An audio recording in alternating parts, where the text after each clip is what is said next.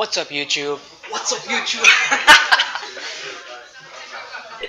I Um, yeah, we're back.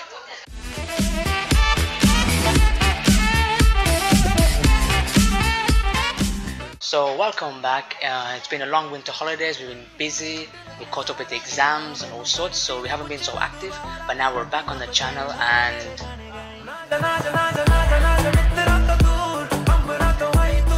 yo, could you have some respect? respect. Well, recently, to be honest, a lot of students have been sending me messages throughout the holidays to ask for more detailed advice on how to really study and make it What, you already did something similar like that? Why are you doing it again? true, but this time they wanted something more detailed. Shoot at it, bro. The first thing I think that is important to study is to make sure you have a study strategy to follow. What I mean by that Like how? what I mean is that, for example, one of the biggest parts of having a study strategy is to know that you need to be studying in a developmental stages. You can't possibly imagine to master the content in your first or second year just like that. There's a lot of content, a lot of subjects, so you need to have a plan to follow. So by the end of your med school, you've mastered everything. So firstly, before I get into the details on how to study, I need you to bear in mind that everything I talk about is regarding studying the topics organ system wise.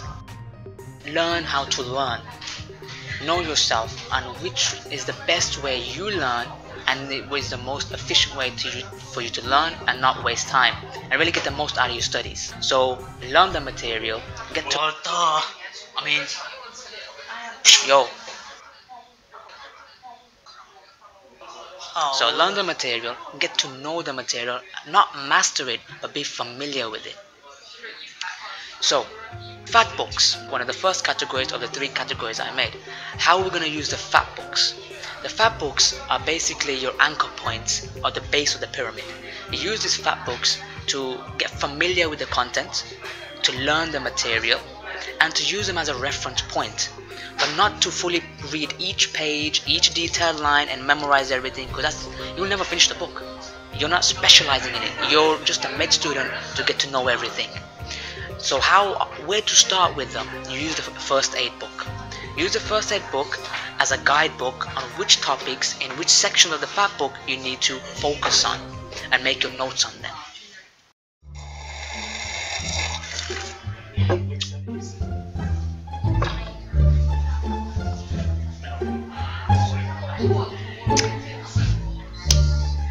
What's my line? So once you've studied the organ system and you're familiar with it, you know what it's all about, you've done the embryo, anatomy, physio, histology, pathophysio, pharma, everything to do with that subject. So you've done and dusted with that organ system. Now if you want, you can go to the next organ system, or you can do it again and master it. Personally, I finished all the organ systems and got familiar with them, and I got to know them, what it's all about. I then came back and then I started to master each organ system. Now to master the organ systems, what I did was I then finished with the fact books and the first set as a guide. Now it's time to master it. So I now started using Kaplan. I started using Kaplan lecture notes, and now once I'm using Kaplan lecture notes, because I already know what the lecture notes are already talking about, I was now able to memorize more, recall more, and now finally master the content and get to know it like the back of my hand. So I started using the Kaplan lecture notes. Now there's two ways to go about this. I did both ways. For certain subjects or topics, the Kaplan lecture notes for myself were enough. I didn't have to watch the corresponding Kaplan lecture videos. Now if you want to get more detailed information on the lecture notes or want to understand it more, watch the videos with them. However, from my experience, not every lecture note or topic required the video with it. A lot of times the video just repeated what the text was saying, and it just helps you get through the study rather than you putting your own effort in reading. It was like a teacher is in front of you helping you to pretty much grind through the content. So that's up to you how you want to go through.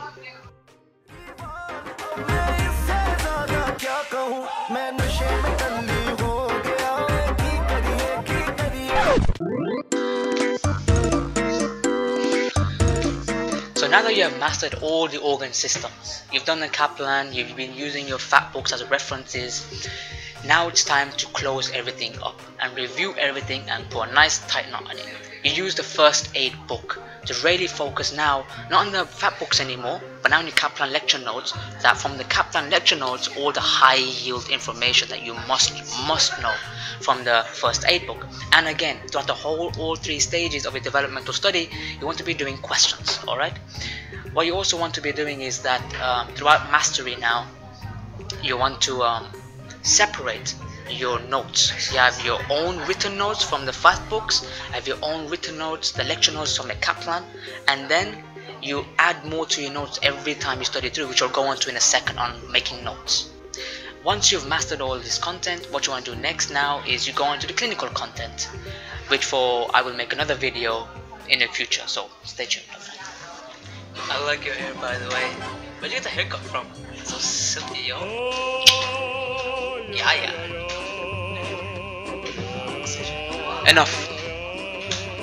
Anyway, in this section, what I'm going to talk about now is how to make your notes. So now you know. Oh, I hate it. I'd rather sleep, yeah. Making notes is very important.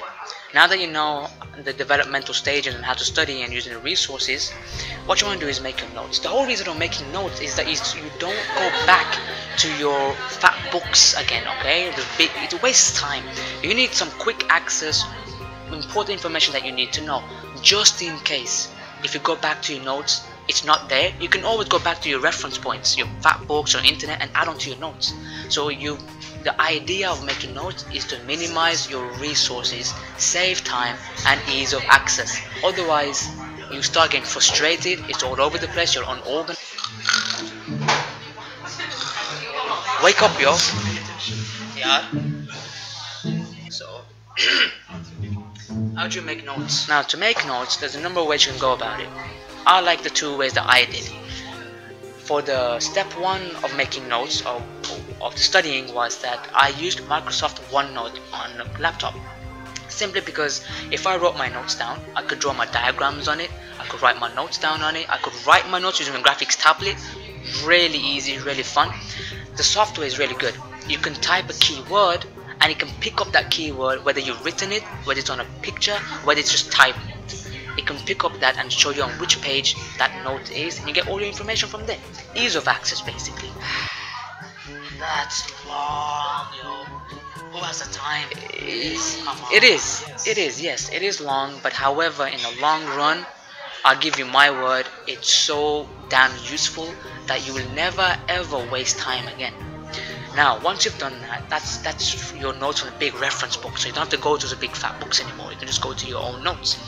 When you're onto the Kaplan stage, or before that, so you made your notes, and you're done with the reference notes, you then make sure you put them into folders. Okay, so you have an organ system folders for each organ system. You have a cardiovascular organ system folder, respiratory organ system folder, yada yada yada, all the other ones. So your patho is in one folder, your physio is in that folder, everything to do with that organ system. And these are your own written notes and written diagrams, okay, your own handwritten notes. So once you reach the Kaplan stage and you've done with the fact books and making notes, you now need to make a new set of notes. These new set of notes will be annotations and written notes on top of the Kaplan lecture notes. That's what I did. So I now made new folders for the Kaplan notes. Again, same way, organ system folders, but new folders now. Because obviously you can't put an organ system in one big folder, it's just too much again. So your previous written notes now they become your reference points. You go back to those for reference as you begin to master your content, your organ systems with the Kaplan lecture notes. So put your Kaplan lecture notes, for example, on the endocrine system, the endocrine, physio, patho, anatomy, and all those lecture notes in one folder. Annotate them, watch the videos if you need to, and if you need to go back to reference, use your old notes that you already made as reference points and to add on to your Kaplan lecture notes. That way you're always building up, going back and forth, recalling, and you're just reinforcing the content in your mind. Once you finish with the Kaplan stage, now is to go back with the first aid book and tie everything up. You use the first aid book to review everything from the Kaplan lecture notes now. And the way I did this was I de-spined my first aid book and I got each organ system notes from the first aid book and I put them into the corresponding folders of my organ systems from the Kaplan lecture notes. And again, do questions throughout the whole stages and finish. That's it, and you should be good to go. And now you move on to clinical content.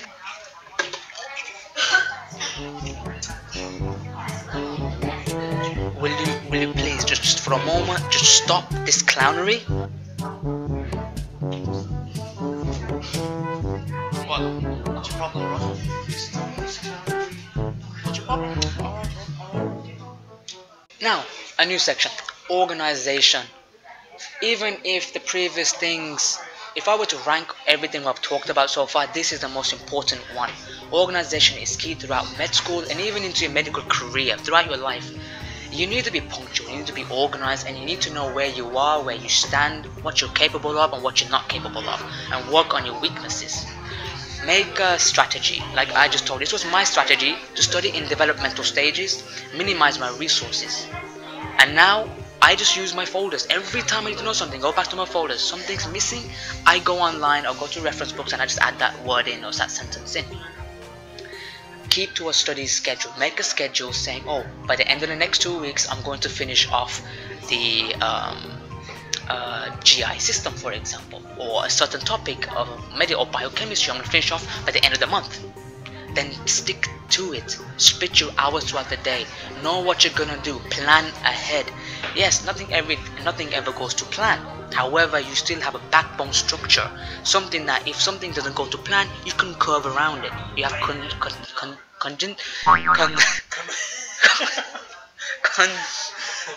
what is the word? Contingency. Contingency? What was the word? Contingency. No. Contingency. Oh yeah, contingency. Contingent. So if something doesn't go to plan, like the next day something comes up, you have a contingency plan to make up for it. Let's say you had a schedule and some things just didn't go the way you wanted to, and now you're behind your schedule. What do you do now? Well, stick to the schedule. Okay, maybe extend the time. Okay, by the next 3 days I'll make up for it. Or if you still can't, amend your schedule. Maybe you can come back to certain topics later where you don't think are so important, or you think you can, you can make up for it. It's no problem, you can handle it. So organization, punctuality is a big thing you need to keep in your mind.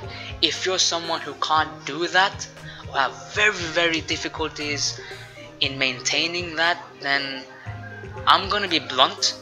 You're not ready to go to you're not for the medical career. Not in medicine. I'm sure it's the same for law, for engineering, for all these high maintenance careers. You need to be organized. Now, some final words of advice is that sometimes you will feel like you're overwhelmed by the content, or you missed too much of a chunk. It's hard to get up to go to school. The lectures are boring, I admit. But sometimes, really, you just can't get up in the morning and just go to class. It's just it's too much. It's true. I mean, here at JLU, we're not here to tell you the truth. We're not here to tell you the lie. Well, you don't tell the people the truth. We're here to tell you the truth of what the reality is. Yes, some lectures are amazing. Very few. Most of the lectures are pretty boring. Some lectures you just feel like you are completely wasting your time and tuition fee. So in those senses, it is very demotivating and hard to pull through your years, especially the 3rd and 4th years. Yeah, but I feel very down, and sometimes there's what should I be doing then to tackle that? Well, once you start feeling down and you feel like you're spiraling down, you're being overwhelmed by everything, the best thing to do is that you need to know nothing is impossible. It's not all over yet. If you can't pay attention to the teacher and the lecture, take your laptop, take your iPad, take your media resources and watch Kaplan lecture videos for that same thing that you're studying in class, or any other medical video that like for example, Doctors in Training is one example. You need to know that there's one thing I will point out. To do very well and excel in the medical field, you need to have the heart for it. You have to want it in your own heart. You want to be feeling like, I want to be in the clinic. I want to be standing next to the patient in the surgical room. I want to be that first assistant, second assistant. I want to be the head surgeon. I want to be the anesthesiologist. I want to make a difference in their lives. However, if you don't feel like, you feel like you're being forced to study, you feel like it's the only thing you can do, there's nothing else to do, you feel like your parents are making you do, it's not what you want, think again. And if you're somebody considering medicine and only because your parents are sending you here, think very carefully, because this is 5 to 6 years of grinding in an unknown country, new language, where teachers sometimes don't even know how to speak proper English, and you have to take up most responsibilities on your own shoulders yourself, which can get very tough. You need to have willpower to succeed.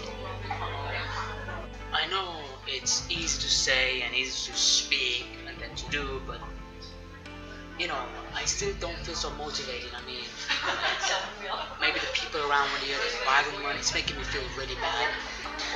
That's another big point. If you are one of those people, let's say you're already here now and you're not feeling motivated to study, then I would suggest, in my experience for example, is make some friends that are motivated to study. Make some friends, hang around with the people that you see are serious about medicine, that they want it truly with their heart. Maybe they can motivate you, maybe they can help you learn some of the topics and really show that it's not tough, it's easy. See medicine in their perspective, and that can really help you lift your mood and spirits up as well. It does with me, and I can tell you now that there are students that feel like that, and you know, there are seniors out there that are willing to give a helping hand. Just go and ask for that helping hand. No one's gonna judge you, no one's going to look at you and say, oh, you know, you don't know your stuff, why are you here? You're here, end of story. They're just there to help you with them. And you know, watch some motivational speeches. I mean, have some hobbies, by the way. Go out, do some stuff. Don't be sitting in your room all the time just studying. Yes, it's a demanding major. You do need to study and need to put effort and time in. However, you must have outside hobbies. If you're a guy, go to the gym, go skateboarding, go rock climbing, go archery. There's so much to do in the city. Make some routine to follow, you know, painting, going out with your friends, going to trying different foods. Just do something out of study, okay? And overall, you know, if you're already here, keep studying, keep trying your best. It will work out. You will get that degree. You will, inshallah, make it work. But put the effort in and be serious about it. If you're somebody that's still thinking of coming, it is a good place. Life here is what you make it. If you're gonna make a bad life, a whack life, a boring life, you're gonna have a boring life. But if you're gonna make an exciting life, make something out of your own life, you're gonna have a pretty good time. It's all in your hands. Over here, it's all in your hands. Everything is in your hands. Your social life and your study life, it's all in your own hands. With that being said, keep tuned. I hope this video was helpful. See you next time. And yo, let's go.